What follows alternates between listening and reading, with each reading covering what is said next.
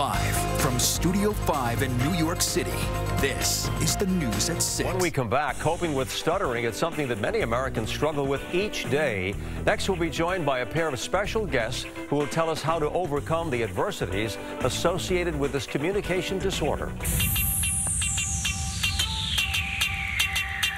And back we are right now with our feature story tonight, focusing on the communication disorder known as stuttering.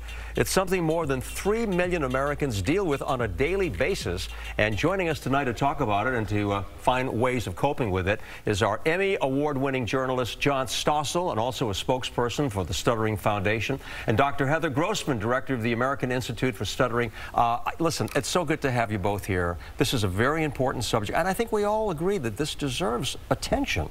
I think so. Thank you. I agree. Oh, you have a lot of helpful advice, too. Absolutely. And John, a lot of people don't realize that you've had this problem, still have it. And have this problem still, yeah. I'm almost cured. Well, you're more than that. We've talked for a while, and you really feel good about what you're doing, and I appreciate that. I want to hear your personal story and your tips in a minute, but first, Jessica Formoso shows us how some local teens are coping with stuttering. Watch this.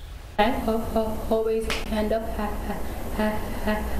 having the courage. Darian, Hobby, and Julia stutter. The teens receive therapy at the nonprofit organization American Institute for Stuttering, where they are also part of a support group. Before coming here, Julia and Darian tried other therapies they say would only focus on fluency. With like those therapies, and I would never tell anyone I stuttered. It was like just about in hiding it and like making it go away. Darian is a professional drag racer who lives in Louisiana. He traveled all the way to New York to find a different approach. What I'm learning now is that 99% of what I learned was mostly just kind of band-aids for their problem. It was mainly to fix the fluency, not so much knowing in my mind that it was okay being blocked up. Most therapists focus almost exclusively on the physical aspects of stuttering, where they're actually trying to change the way the person speaks. An approach Dr. Heather Grossman, director of American Institute for Stuttering, says only works in a therapy setting. Very often, the desire to not stutter creates almost like an emotional state that frankly makes it impossible to access the tool. American Institute for Stuttering wants those who stutter to feel comfortable and be good at stuttering. It's okay to not like stuttering, but we need to have a positive way that we can deal with it. In the Flatiron District, I'm Jessica Formoso, Fox 5 News. All right, Jessica, thank you very much for that. Dr. Grossman is here and John Stossel. We just heard you talking about how this thing shouldn't be horrible. We should learn how to deal with it and make it better. Exactly. Yeah. I mean, we find that in accepting it, people can find that they really can change the way they speak and how they feel about themselves as communicators, and that really helps a lot. Yeah, and John, you're an example. I mean, you had a problem at 5 years old, you were telling me, but you got some help, and it really has made a huge difference in your life and also in your career as a broadcaster.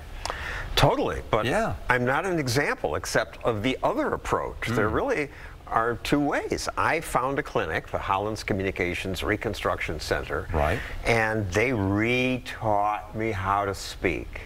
I was going to quit my job in television. I was just miserable, anticipating my time with the anchor like this. Yeah, sure. But it's really boring, and to practice is over and boring. over again. But I was driven. My job was on the line, so I did it, and I did a 2020 piece on it. Well, you had this incentive too, This is the cure. I had the incentive, and people wrote saying it's not the cure. It didn't work for me. This is Heather's point. That a lot of people are better off learning to go ahead and stutter. Well, listen, you have a plan, right? And what you teach and so forth. We have a whole list. We're going to put it up on the screen, in fact. These are better ways to cope with stuttering. Well, I have to say, it's more that, just what John said, it's more that one approach doesn't work for everyone. It's not that I'm going to say mine's a better way. I'm going to say that it doesn't work for everyone, just the way John did. Okay. And you have to almost have a certain incentive and a willingness to practice, and frankly, a willingness, as John said, to relearn how to speak. Yes. And a lot of people say, I don't want to relearn how to speak.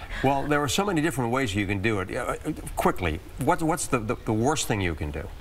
Try to avoid because you're afraid you're going to stutter. That just I did that for years. And what's the best thing you can do? I think face it. And live up to it. Is that what you did, John?